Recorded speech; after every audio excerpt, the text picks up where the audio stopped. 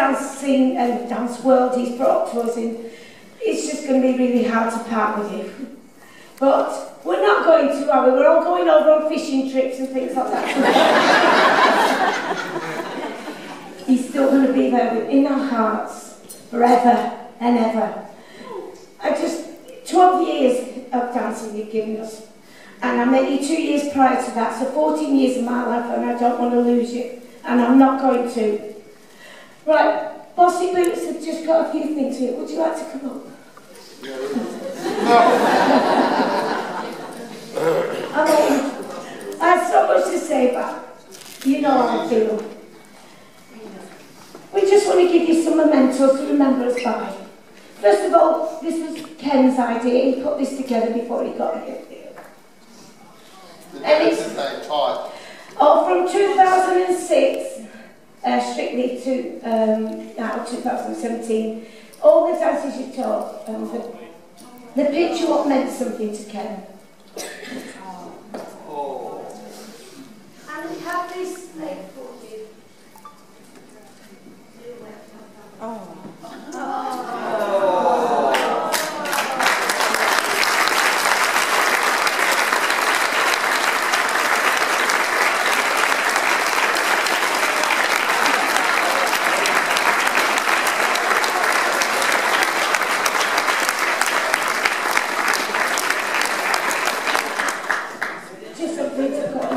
If it gets a bit dusty, you know, you can give it a wipe. Also, something for me to share with you later. We've got cake. And it's engraved or whatever with all this more. A good amount of it, not all of them. The cake wasn't big enough. But you're more than welcome to come and take a picture of it before we tuck into it later with pizza. And that's it. We're going to dance all these dances this evening. You're going to do it. Well done now. Come on, give him a big hand.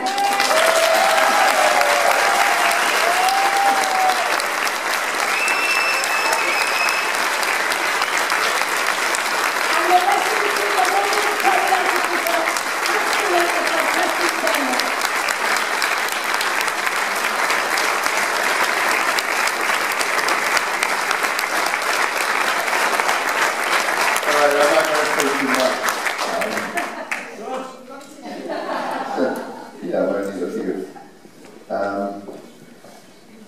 Yes, I first met you the first time I was here, Stoke-on-Trent, 2000. No, Stoke. Yeah, I mean, the King's Hall. Yeah. I met a lot of you that time in the year 2000.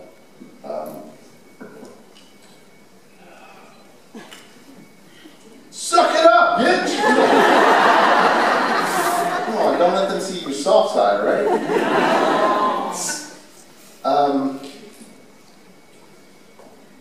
This has been my best event for 12 years. I remember when Sue first asked me to do it, and yeah, a long freaking time ago, but we started at a shitty ass hotel. Norbert! Some of you will be there next weekend. Yeah, Norbert. But ever since then, this has been the die-hard event. This has been, you bring your baddest, or you go home. I remember the flyers, excuse my language, you might have to bleep this out. On the flyer it said, this event is not for pussies. Yeah, I remember that. But, I don't want to talk about my shit.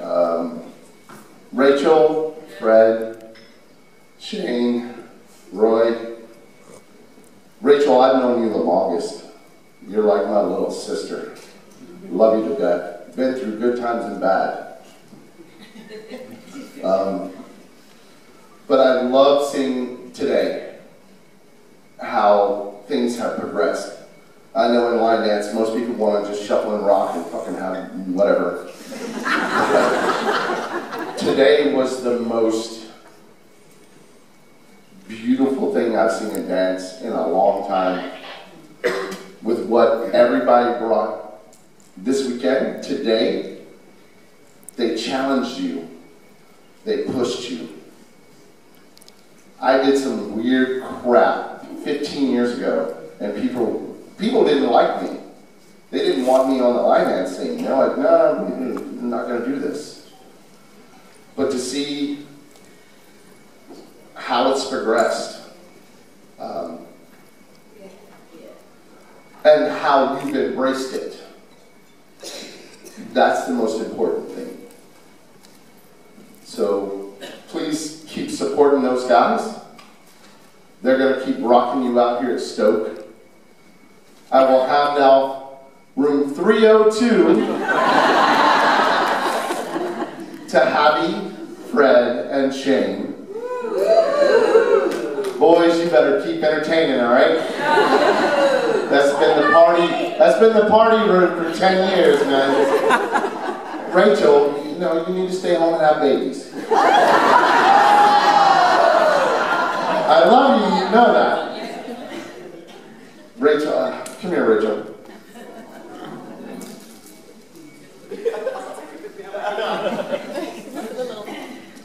Guyton, I've lost your glasses, sorry. Rachel, go away.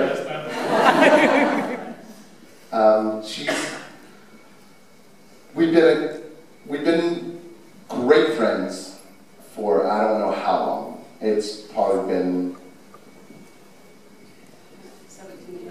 17 years, at least. We knew each other a little bit before that. Yeah. No, but we met. No, we didn't. Yeah, we did. Well, no, I met Paul. No. This is like my little sister. I love her to death, and she hates me. That's how it is. I love him too, sometimes. Sometimes. She's pushed the boundaries of line dance. She has. She's one of the ambassadors all over the world who has tried to bring it everywhere. So give her a round of applause, please.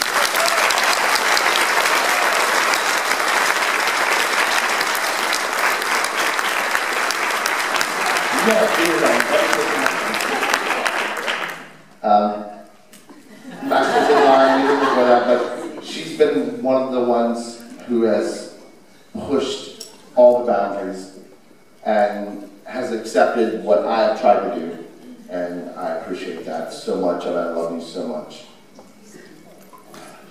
She just whispered it. She doesn't even know. But I'm going to bring 3 other people out here real quick, and then I'm done. Shane McKeever. YouTube. What? Shut up. Fred Whitehouse. Roy. Had a burrito.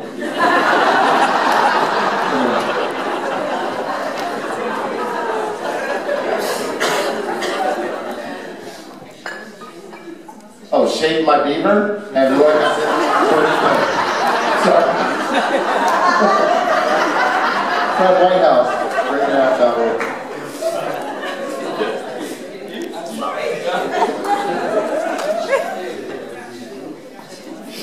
I remember this guy, unfortunately, in a bathroom at Worlds. Good story. Do you want to tell it? Yeah, if you like. Are you going to act it? Sure. You go sit in the toilet. So I heard this story today.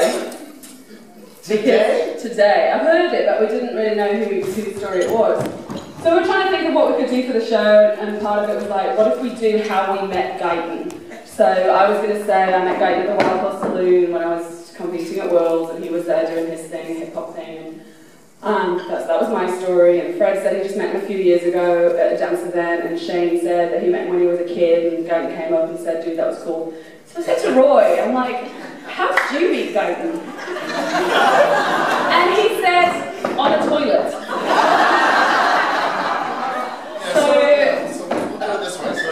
I'm like, okay, do you want to tell me the story? So apparently, Roy was competing in the choreography competition at Worlds in Nashville. And so was I. And so was Guyton.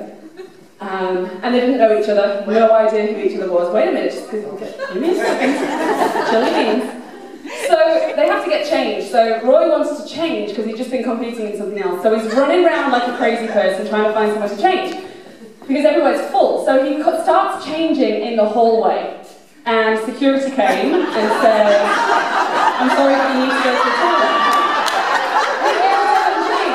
So Roy proceeds to go to the men's bathroom. He goes in, he's in a rush, and all the doors are closed, all the doors are locked. So he's like pushing, and then he just decides to push on this door, pushes the door open, and immediately starts stripping off his clothes. And this happens.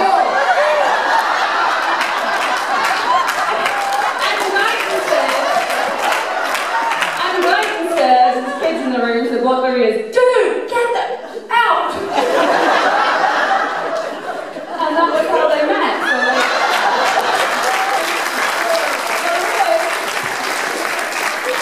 continues to say, he's like, Rachel, it's like, who is this dude? And he's got like, back when Guyton had his dreads, like his mugshot picture, right? So all his dreads, he's like, I thought I was going to get shot. He's like, I just ran out there. So he sees him coming down the hallway later on that day, and this was the staging area. Staging area, okay. Getting ready to compete. You didn't tell me this part.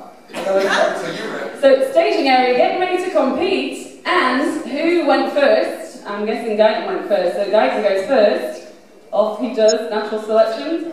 No, we're staging. He's still staging. They're still staging. Can't you tell by their amazing acting skills? So, they're backstage. They're backstage, alright, so here's your backstage, right? So the backstage, there's still 40 people ready to go, and then what happens? Roy starts. Roy starts talking about, oh, there's this dude back with this. Okay, Roy. Wait. So I was talking, like to my friends, I was like, yo, you know what, you're like, what happened? I was in the toilet, and I turned around, and there's this guy, and he didn't lock the door, and I was talking in, and blah, blah, blah. And at the moment when I turned around,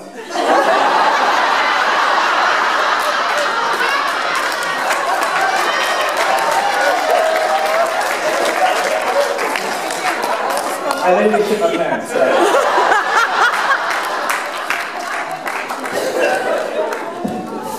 But you want to know the crazy thing? I beat him that year.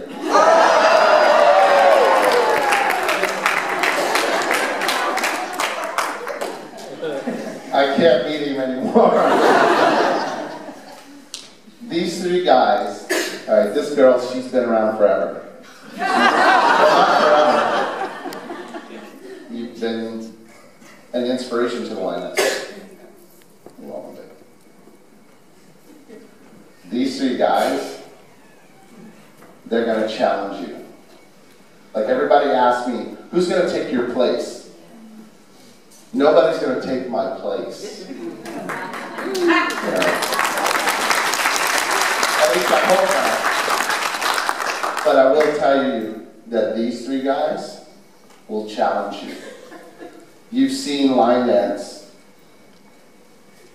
transform, keep moving, and I hope it will keep doing that. You know, I know that people like their shows, you know, but yeah, I need to shut up now. All right, those guys are gonna rock your ass. Let's dance.